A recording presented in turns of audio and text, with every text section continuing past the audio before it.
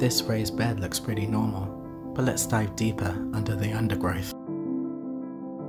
The luscious greenery is under siege from some voracious plant predators.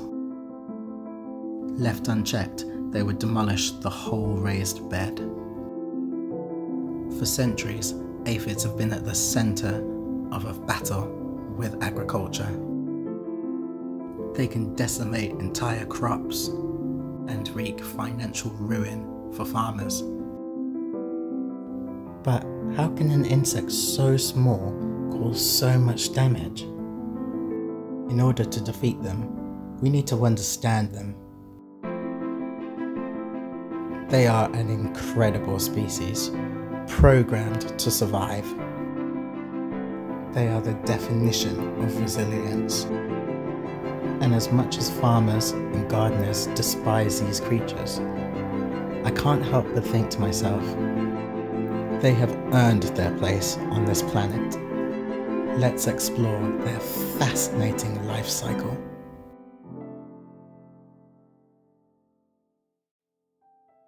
At the start of spring, aphids have two main priorities: feeding and reproducing. They have a mouthpiece called a stylet, which is like a long straw. They use it to pierce into the plant to extract the sweet sap. Sometimes it leads to an allergic reaction from the plant, much like a mosquito bite to a human. The sap that they extract is full of sugar, so much so that they can't digest it all.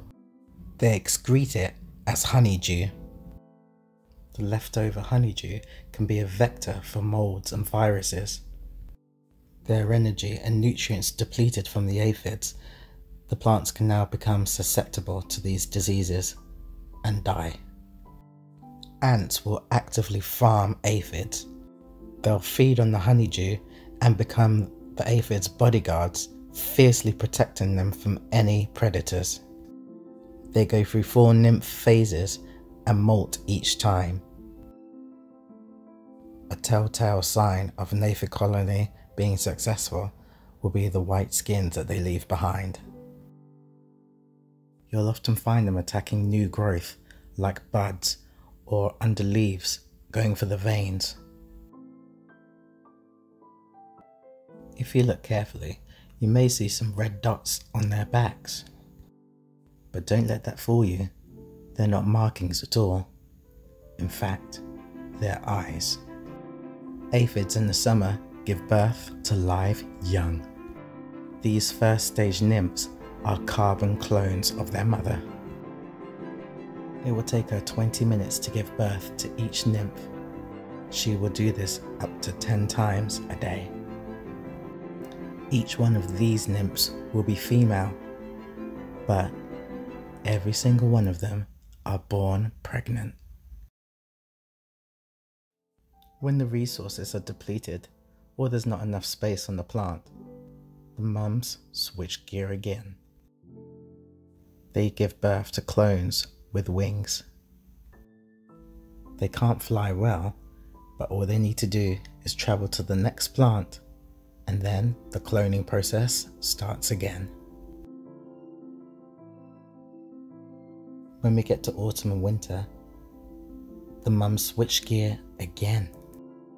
They give birth to winged male and female nymphs, meanwhile leaving behind a trail of destruction.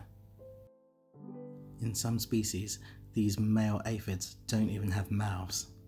Their single job is to mate with a female from a different bloodline. By doing this, the females strengthen their bloodlines. Once mated, these females in winter lay eggs, and the eggs can survive through harsh, dry, cold conditions. When the eggs hatch in spring, the cycle starts again. After all of this research and creating this video, I've come to appreciate just how amazing these creatures actually are.